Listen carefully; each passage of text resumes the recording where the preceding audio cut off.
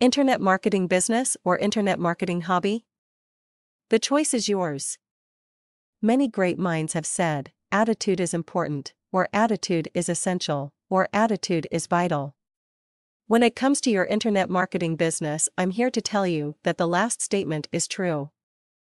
Your attitude will go a long way in determining your chance of success. It has been said on many occasions that 95% of all internet businesses will fail. Is it any coincidence that 95% of internet marketers treat their business like a hobby? What about you?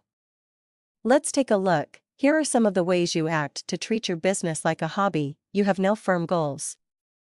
You have no set work schedule. You have no investment in your business. You don't really expect to succeed. One of the big advantages of your home-based internet business is the ability to freely adjust and regulate your work schedule. But you do need a schedule. It can be set up in one of two ways. By selecting the number of hours per day you will work in the days of the week that you will work, or by setting a goal or goals on a daily or weekly basis. For instance, I will write and submit 10 articles today.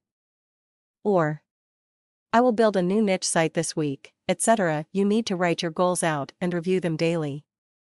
Another way of doing it is to plan a project, list the steps required to achieve that project, and make each step a separate goal. This method can also be used to set up your time schedule. That leads us to another problem area, which you must address, namely setting up a work schedule. One of the big advantages to your internet marketing business is being able to work when you want to. It's okay to modify your schedule to fit your life, but you must set up some guidelines. Initially, keep track of your time and see how you're using it. You're bound to learn something.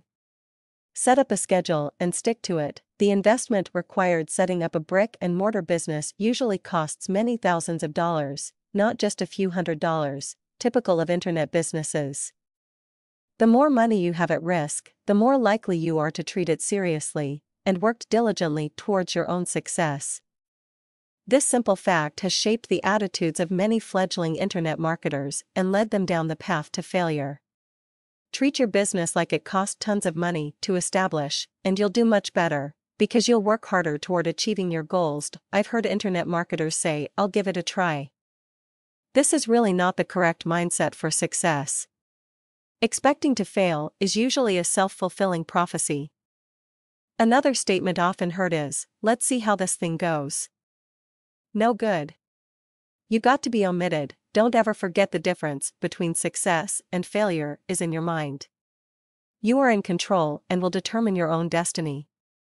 You need to constantly ask yourself, what is my next step to success? Then do what will it be? Business or hobby? Success or failure? It's up to you. Good luck.